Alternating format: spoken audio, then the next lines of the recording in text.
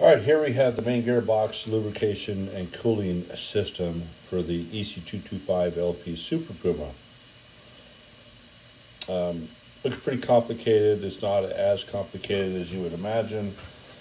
We'll go down into the main gearbox itself. Starting on the left, we have the standby pump. The standby pump, as long as the main pump is working correctly and maintained over 3.7 bars, it pumps, it never shuts off. Both of these pumps are operate off the same gear within the transmission, and it will just circulate the fluid and not set it all over. The main pump, and as we noticed, the standby pump picks up in the sump, whereas the main pump picks up here at the 8-liter level. The main pump lubricates and circulates oil throughout the main gearbox. Towards the back of the, behind the main gearbox, there's a cooler. There's a shaft that comes out with a fan that turns air and cools the hydraulic fluid, the main gearbox fluid. Main gearbox fluid is circulated back into the main gearbox. In the event that, like I said, that the standby pump is activated, that's if the main pressure goes below 3.7, the fluid is then circulated through the main gearbox. It is not cooled at this point. It just is circulated to the main gearbox. If we get an amber light,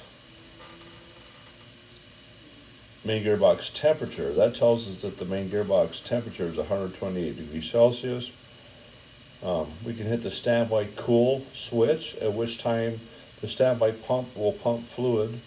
60% of the fluid will come out, and then right behind the main gearbox is also two little heat exchangers. They call it radiators here. It actually looks like one, but there's actually two of them that are side by side.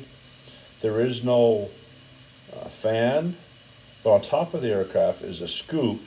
So as we fly forward in flight, the air pressure will force that air through the scoop and down over top of those heat exchangers, and therefore cooling that, hopefully maintaining below 210 degrees Celsius.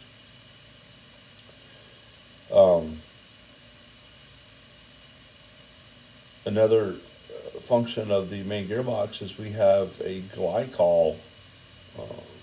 In the event that we lose pressure from the main pump and the standby pump, and the only way we would lose pressure is if we lost fluid, basically. Not the only way, but the main way. So then we would get a main pump or MGB pressure.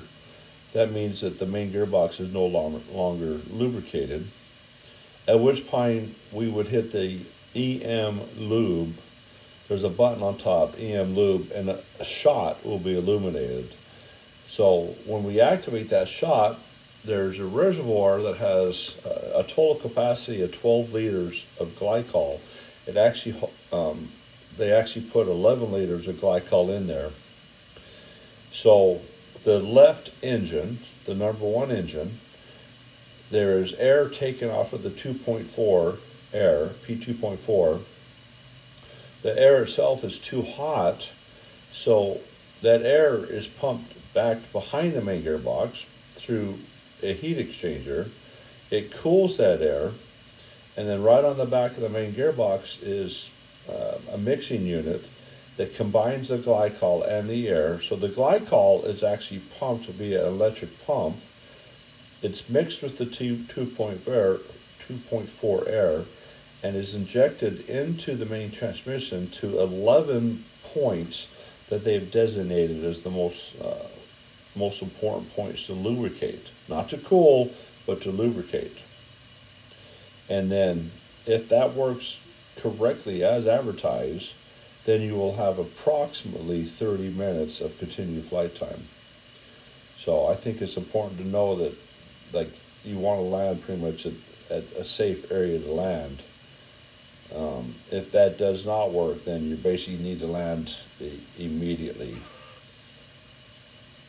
ditch or mat immediately. Okay, thank you.